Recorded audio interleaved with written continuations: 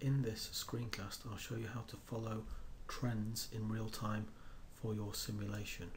So if we go over again to the Types tab under References and click Trend, we can put that onto the flow sheet.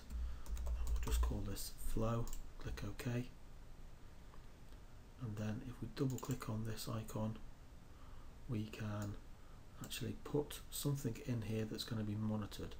Double click on the control valve, or actually on Stream S2, that would be better, and then we can click on this value here, and if we look back in here we've actually got S2.W, click add, and then that mass flow rate is going to be monitored over time. Close this, start to run the simulation again, and then we should be able to monitor over time what's happening to the flow rate in Stream S2, and we can see a line starting to appear. If we close the control valve down to 50%, click OK, and have a look at what happens here, we can see that the mass flow rate immediately drops down because we've closed the control valve to 50%, and the flow rate has changed.